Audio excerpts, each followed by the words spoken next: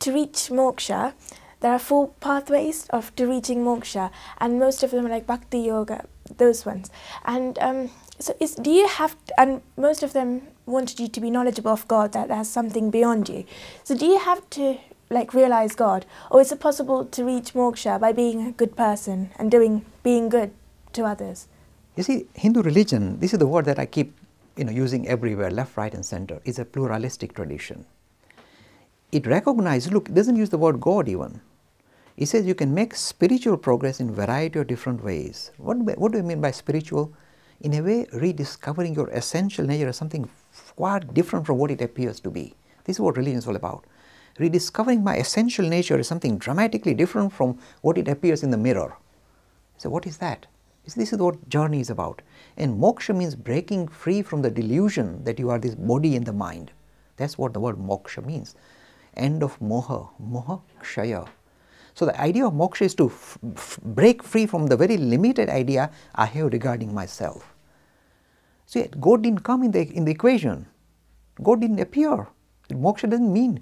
But one of the ways you say you find moksha is again find God. Because what happens when you find God, all your problems will be sorted out. You say, oh God, you're here. Oh, hang on to your finger. I'm safe. I don't need to think even. So you kind of break free from your limitation by encountering God. This is one way. But the religion said you don't have to believe in God even, as she said. Suppose you just don't want to believe in prayer or just want to be a good person. The Hindu religion said, go for it. One of the best ways you can break free from this very limited idea you have regarding yourself is through, if you like, selfless activity. Suppose you say, I don't believe in a God sitting in heaven. I see my God shining in the eyes of other human beings. And I like to interact with them and do something for them and interact with them.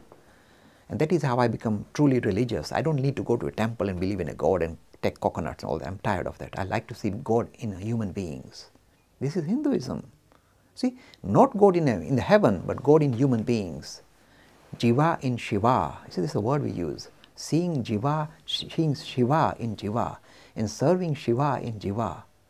This is central Hindu teaching. It's not something on the sideline. It is main. So if a youngster says, I'd rather not believe in a God, but I'd like to see God as human beings in front of me, and I want to interact and do something for these human beings, do I mean that I won't get moksha? Oh yes, you will get moksha. And this is how you get moksha, to that process of selfless service. When you are kind of in love with humanity and you're working for greater good, do you know what happens? You begin to lose this grip that you have that you are this small being. You see yourself in other human beings. So you free yourself from this very limited idea you have regarding who you are. Oh, I'm just this young girl, I'm 17-year-old and I'm doing this. All that idea becomes fizzles down, and you see yourself in other eyes, other human being. You see yourself multiplied. This is called moksha, without actually going to a temple or believing in any God. Seeing yourself in other human beings, see, achieving moksha through the path of action, through the path of karma, selfless activity, breaking free from this very limited idea, this is me. It's not me, I'm everywhere. So when I do something for others, I can't even say I'm helping somebody else, I'm helping myself. I see myself reflected in the... Look, the teachings of the Shiva tradition, this is the most important thing, the Shiva tradition. You see, a Vaishnavite can never say, I am Vishnu, they'll throw him out of the temple. If you are a Shiva tradition, you can say, Shivoham. I see myself as the spirit reflected in every human being. I see myself everywhere. Shivoham. Only the Shiva tradition has this power. This is the central teaching. Central, it's not in the periphery. In the Shiva tradition, you can say Shivoham. I am that. So this idea of seeing and serving God in human beings, seeing Shiva in Jiva and serving Shiva in Jiva is central in the Shiva. So you can become without, the Shiva is just a word, saying that I see myself reflected in the human beings, the spirit. That's what Shivoham means. And that, see, is a path of moksha without reference to a God, without reference to a religion even. Humanism, but spiritual humanism. This is the power of this teaching. It's a lovely question.